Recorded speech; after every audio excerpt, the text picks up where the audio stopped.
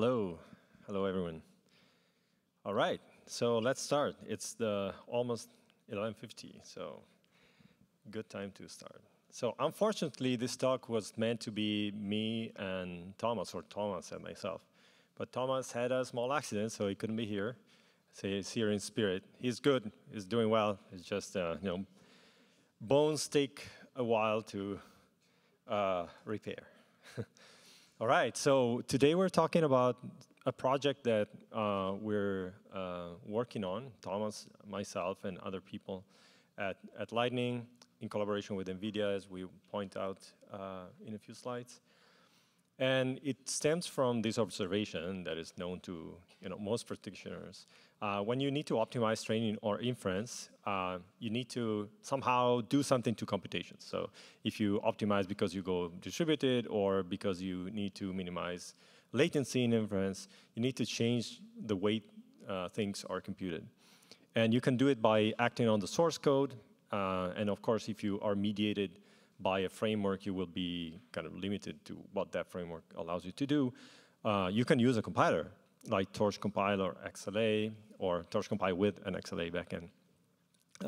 There are many possibilities nowadays. And so you provide your source code to a compiler that will produce fast code because it will fuse things or manipulate the computation for you. And everything you do is really, if you really push the boundary for optimizations, it's going to be model specific. It's going to be implementation specific. So I'm going to optimize Llama 3, but I could use LeetGPT or Hugging Face Transformer, and things are expressed in different ways. So the things I'm going to do to that computation will be different. There will be hardware specific. If I need to optimize inference on an L40 compared to an A100, A100s, I will need to hit different trade-offs. For example, GPU might have a smaller memory bandwidth, so I need to work against that and optimize against that. And it's topology specific. So how, like, if I'm training multi-node, how is my network laid out, and how many GPUs I have on one single node, and so on, and how interconnections are. And so often performance comes from having control over these things, trying to know exactly what I'm going to optimize for in what situation and going for it. And so some of the other things you can do is fusing, is using different precisions in different parts of the model, using specialized kernels that might fuse or not fuse or just be faster, and then managing distributed, overlapping communication and computation and so on. And again, all this is very specific. And so if you look at the story at how projects like Llama C or, Llama CPP or LLM-C by Andrei Karpathy got fast, I'm not saying faster, slower in this talk. It's just the process of having a basic implementation and making it fast. It's because it gave developers that knew C in that case, and they wanted to dig, the control of what they were doing without having to pierce through a thick stack of abstractions. And this is how they got fast quickly, and as a community. And it's not because it was C. It was because what they were using allowed them to make decisions at low level, a bit less low level, and so on. Am I going to reuse this memory buffer or not? And these kind of things. And so with this observation in mind, we started developing what is now Thunder, which is, roughly speaking, a source-to-source compiler for PyTorch.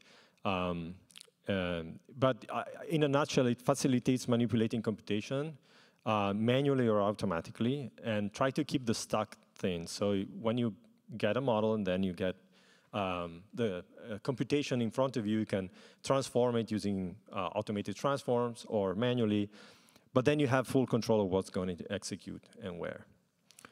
This, as I mentioned, is developed in collaboration with NVIDIA. You can go to GitHub, it's all open. You can pip install Lightning Thunder. It's fairly early days, so don't expect everything to work. But we're working pretty actively at it every day. So the way Thunder works is you take an NN module, actually any PyTorch program, not necessarily just a module. It can be a function, whatever. We generate a trace out of it, and we'll see what a trace is. Then we have a series of composable transformations that you can layer one after the other that transform this trace into something else. And then this trace can be partitioned up and sent to different executors. And the executors can be torch.compile or torch.eager or nvFuser and others, custom Triton kernels. Okay, and I would just want to mention this interpreter.py because it's really something you don't find usually. So the way we acquire the program, so we let the NN module run, but instead of running with CPython, we implemented a Python interpreter in Python so that we can hijack different parts of the Python interpreter to generate this trace. And this means that we capture everything, including, I don't know, global variable changes. So if you ever use JAX, you know that JAX cannot see global variables and what happens in them. And we see everything. We see loops, we see context managers, exceptions, and so on. So it's very powerful. Actually, if you want to understand how Python works under the hood, what CPython does to your things, I think this is a good thing to read. It's about 5,000 lines long, but it's just one file and will actually have the exact semantics of CPython. Anyway, then the trace, how the trace is composed. You go from NN module, which is a object-oriented land type of thing with stateful. And so we decompose it into a prologue, which goes from object-oriented to functional and other things. It does checks to invalidate the cache so you don't re-execute with the Python interpreter written in Python because it's fairly slow. So we cache a lot of things, and the prologue needs to understand if the computation that was captured is still valid or not. And then the computation, which is a purely functional expression of what's happening in your model, and then the epilogue that wraps things up back into object-oriented land. Okay, so we'll see Thunder in action. We'll just run through a simple MLP. We'll see a fused Triton kernel, and we'll run it. And we'll replace a couple of operations in the model with a fused Triton kernel. Really quickly, because this is lightning talk. So this is our model, very simple, sequential, linear, ReLU, linear. And we invoke Thunder. We need to create an input, a sample input. We run the JITted model through the input in the JITted model. And then we visualize what we call last traces. And there's a bunch of them because we acquire a trace and then we transform it, and we have access to every single pass as very simple to explore data structure. And so this is what it looks like. So this is the functionalized computation trace where you can see the linear at the top. There's no bias. And then you see the ReLU, and then you see the linear at the bottom. And what you see in between in the comments is what semantically that operation does in terms of primitives of building blocks that Thunder understands. And so you can express a computation by breaking it up. And this is really helpful also for generating the backward pass, but we'll talk about it briefly later. Okay, so say we have this nice matmul kernel in Triton. This comes from the Hello World in Triton, the tutorials. With the one exception that we fuse the ReLU. If you look at if do ReLU results equal maximum, that's the ReLU. And so we fuse the ReLU within the kernel. And now we have a matmul plus ReLU kernel that is fused. Great.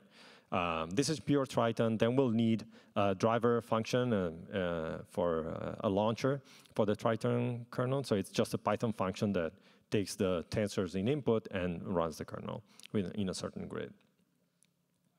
And so Thunder allows to extend its executors really easily. So right now we are defining a new executor at the top. We're going to call it linear ReLU executor. And then we have an implementation of that we call the launcher function that we defined at the previous slide. And also we define a meta function. And the meta function informs Thunder of what it does to a tensor. And in this case, it produces a tensor like the input with a given shape. And this informs Thunder, all the things that it needs to know to symbolically analyze the shape.